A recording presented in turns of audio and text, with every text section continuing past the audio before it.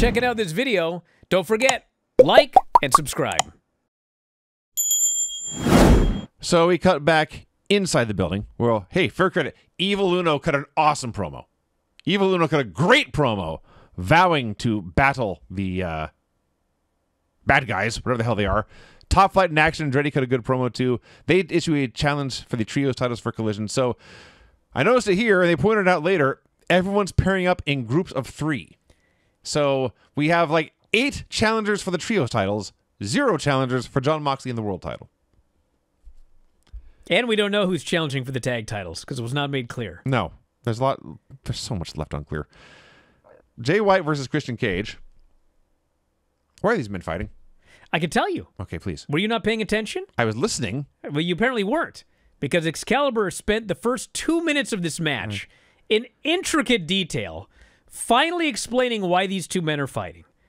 He said it started with a trios title feud, and after that, Christian interfered in the Owen match, and he cost Jay White the match with Hangman, in a match where Jay also got injured. Okay. So Jay wants revenge on Christian, and he wants revenge on Hangman. I picked up the injury part because they said Jay White was out 94 days. But the fact is, they did not mention it until the match started. No. Last week, Jay White just said there were 2 men. Yes. And he refused to name the other men. Yeah. Nobody named the other man. And I asked the chat, and everybody had a different answer about who that man was.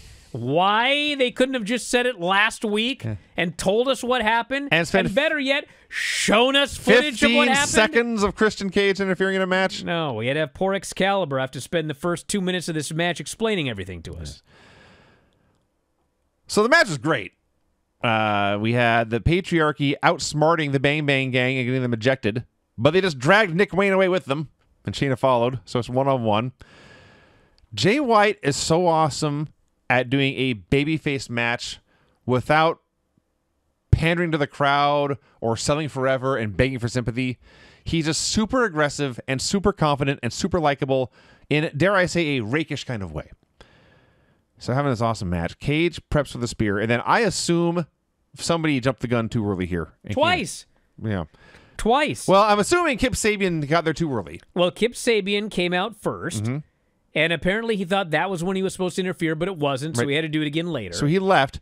Well, I'm assuming Hangman's cue was get in there after Kip Sabian. Yeah, so Hangman comes out from under the ring. He's about to crawl in the ring, and he notices, oh, shit. I'm early. And so he reverses direction and just lays on the ground. Yes. Fans are laughing because he's just laying there doing the evil eye, the crazy eyes. This is the most cartoony thing AEW has ever done, is Hangman's crazy eyes looking back and forth like, did he see me?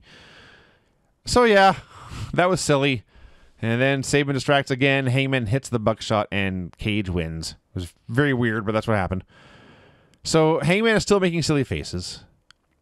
Christian Cage wins here. He still has his guaranteed title shot.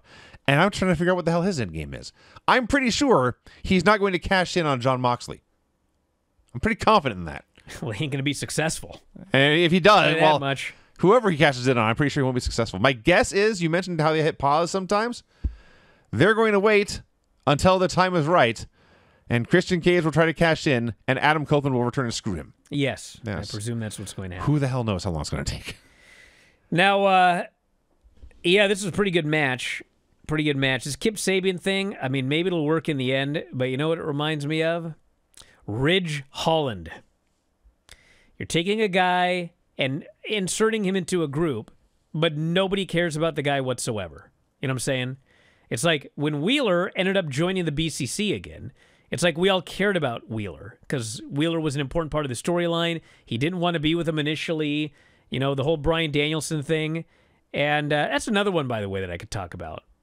You realize that when Wheeler turned on Bryan Danielson, the week prior on Dynamite, there was a giant BCC beatdown of Wheeler Yuta, and Bryan Danielson just, like, he left him.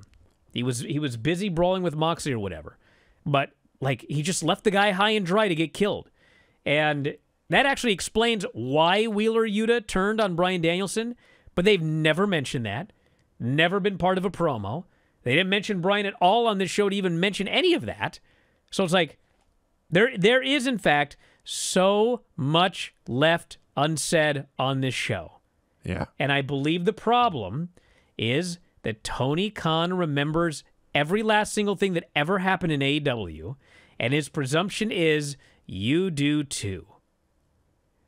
Therefore, he doesn't bother explaining anything. There's never recaps. There's been more in the past month or so. That's true, but they need more still. We need more recaps.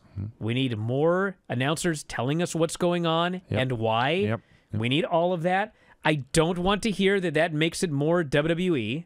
It makes it more pro wrestling promotion. Yes. Okay? Promotion. It's in the word. It's in the name. The reason WWE does most of what they do, not all of it, like not being able to say hospital is just Vince McMahon madness, but the reason that they promote matches in advance and they recap things that happen and they make past events seem important to make future events seem important, that's not a WWE thing.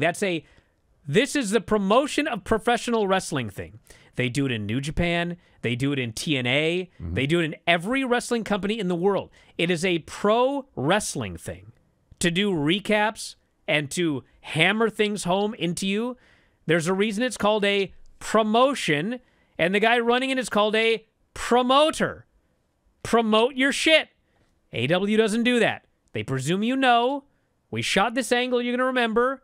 We shot this angle with Stokely on Rampage. You're going to remember. Even though nobody watches Rampage, they just need to say more and hammer more of it home so that people remember.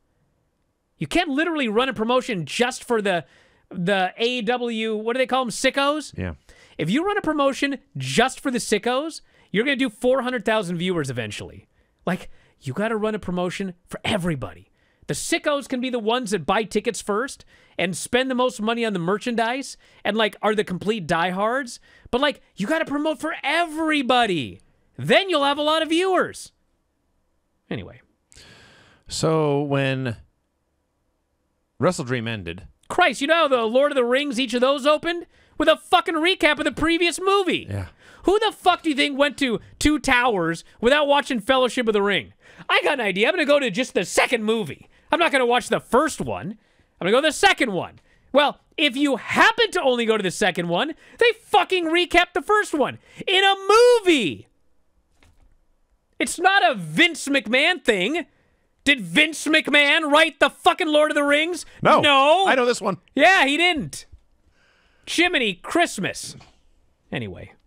So when WrestleDream ended, we had 4 young baby faces who looked like they were getting elevated to major programs. You had, I figured it was going to be Darby Allin and Wheeler Yuta first, because Wheeler turned on Darby at WrestleDream. Orange Cassidy would be the first guy to challenge Jon Moxley, because Orange has actually beaten him for a title before.